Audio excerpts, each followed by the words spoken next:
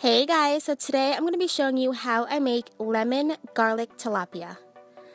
We're going to need some salt, pepper, parsley flakes, whole oregano, butter, a lemon, and some garlic. And then of course you're going to need your fish. I'm using tilapia. You could actually use any kind of fish for this recipe. I'm going to go ahead and melt 3 tablespoons of butter in a small saucepan and add my garlic.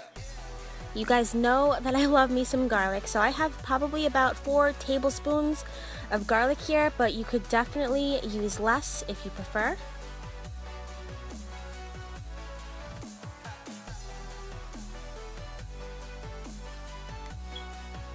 Okay, while this garlic is cooking, I did preheat my oven to 400 degrees, and I'm going to go ahead and start seasoning the fish.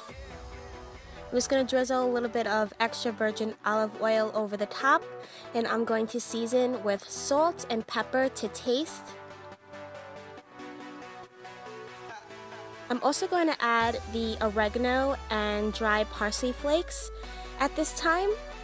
You could actually make a garlic butter ahead of time and keep it in the fridge if you make fish frequently. Like, all you have to do is take the butter, the garlic, parsley and oregano and mix it all together and keep it in the fridge. If you want to see a separate video on that, let me know, but I'm just doing it the long way in this video. I'm going to go ahead and drizzle over the lemon juice. If you don't like a strong lemon flavor, you could use half of a lemon, or you could leave the lemon out completely. But I like to be able to taste the lemon, so I squeeze out the entire lemon.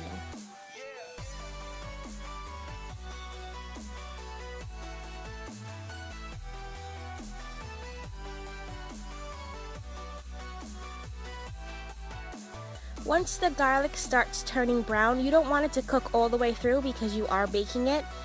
You could go ahead and take it off the heat and add it to the fish. Now you're going to see me pour it over the fish, but off camera I did actually flip the fish over, so I had the garlic at the bottom of the baking dish because I was afraid the garlic would burn in the oven if it was sitting on top.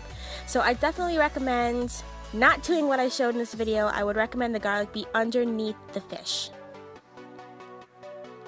I also did slice another probably half a tablespoon of butter, and I put it right on top because I felt like I didn't have enough liquid in my baking dish. Just keep that in mind. I knew my fish was done once it was soft and it started to brown around the edges. This recipe was so good, you guys. Like, it is so good. Like I said, you could prepare the garlic herb butter ahead of time and keep it in your fridge. It is so easy. Here I am just showing you how soft the fish is. If you give this recipe a try, definitely let me know. Thank you guys so much for watching, and I'll see you in my next video.